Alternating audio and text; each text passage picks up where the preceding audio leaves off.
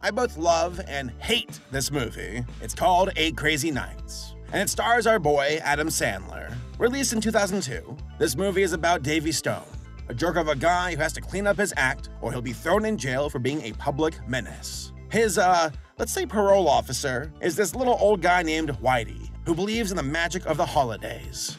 Okay, let's give the little guy some support. Jeez, Crow. Did I just see 2 Persian cats on your ass? I think I'm gonna...